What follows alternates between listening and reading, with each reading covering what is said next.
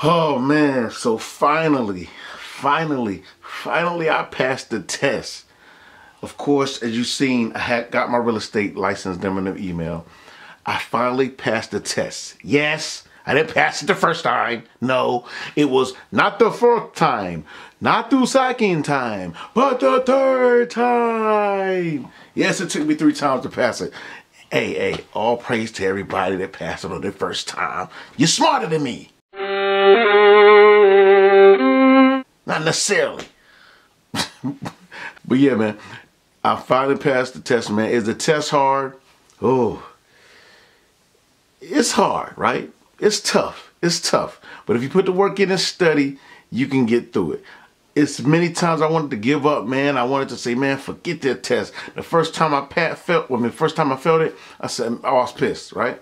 I was like, man, this is crazy. I studied. I went back to take the test again, except for the second time. I failed it. Boy, was I on fire. I was ready to quit. I was ready to say, you know what? The hell with this real estate stuff. I'm going to just find something else. I'm going to just find some other career. You know what I mean? I'm done with the real estate. It is what it is.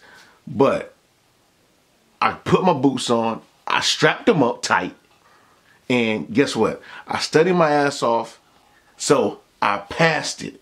Man. Whoo, when I left that, I wanted to get to them, what they call it, the proctor. I wanted to give her a hug. I ain't gonna lie, I leaned over a little bit. I said, you know what, no, I know COVID's still out there. So I just gave her a high five. But hey, look, I was so happy. I thanked her for everything. Even though she didn't really do nothing. I mean, she did give me some inspiration going in, like, good luck, buddy. I hope you pass it this time. She gave me that. She ain't said like exactly like that, but she did give me some inspiration. So like I said, hey, once again, Miss Proctor, don't know your name, but the Proctor of Sycamore Dairy in Fayetteville. Thank you. Hey, it's time to buckle down, bust some ass, and go make this money in this real estate. Y'all gonna follow me from the start, and you're gonna follow me on the road to be one of the top real estate brokers in this community, in North Carolina. I'm about to take over. Watch, learn, see. You feel me? That's why they call me the deal maker. Deal maker, man. I'm competitive. I want my team to win. I want them to win. And ain't no other way but to win. W-I-N. Win. Make cold calls with me. Be ready to go to the office with me. Just be ready to, man, stay by my side and watch me do this thing. Because I'm going to need y'all help, man.